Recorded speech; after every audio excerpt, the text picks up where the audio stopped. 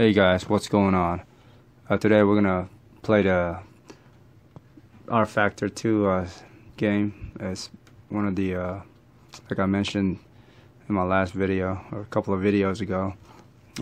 This is one of the I guess, better games for as far as realism, as driving physics, and like as I said, it was pretty fun as well.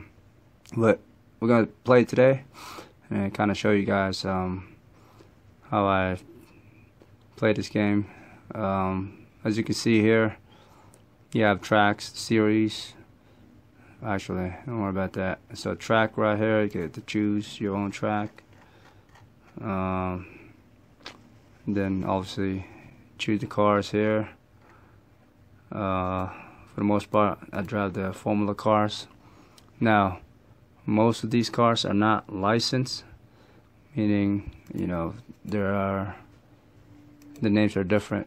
So for instance, the Formula ISI is actually, back in 2012, those are the Formula 1 cars that are replicated in this game. So you can see that looks like the Mercedes 2012 F1 car. This looks like the Lotus. I can't pronounce that one. And so forth. See, yeah, these are pretty much the car that I drive most often because it's pretty fun and feels like a shifter cart when you're driving it.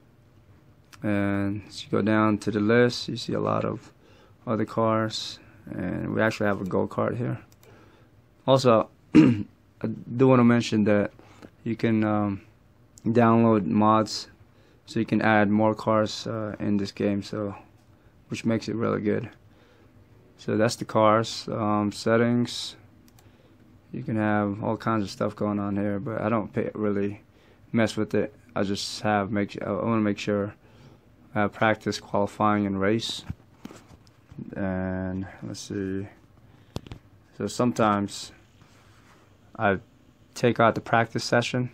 Like if I know the track pretty well, I'll just go straight into qualifying, which I will do for you guys. And let me choose a track that I'm pretty familiar with. That will be the Canada GP. Let me see. I'm just trying to find it right now. There you go, Montreal, Canada. Let's see. We'll keep this car and let's do it. Alright guys, so here is the screen that you see once you're passed through the loading screen. This will be right here.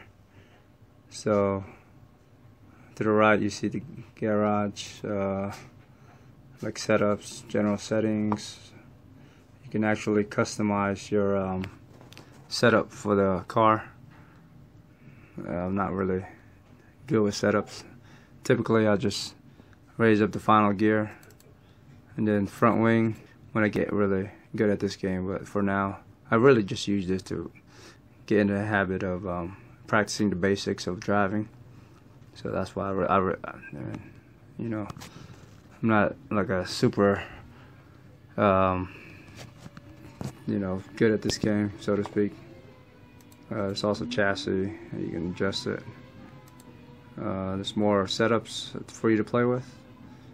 And then you go back to settings. This is your basic settings for like audio, difficulty, then standings. As you can see, this is what's showing in here. So, all right, man, let's race.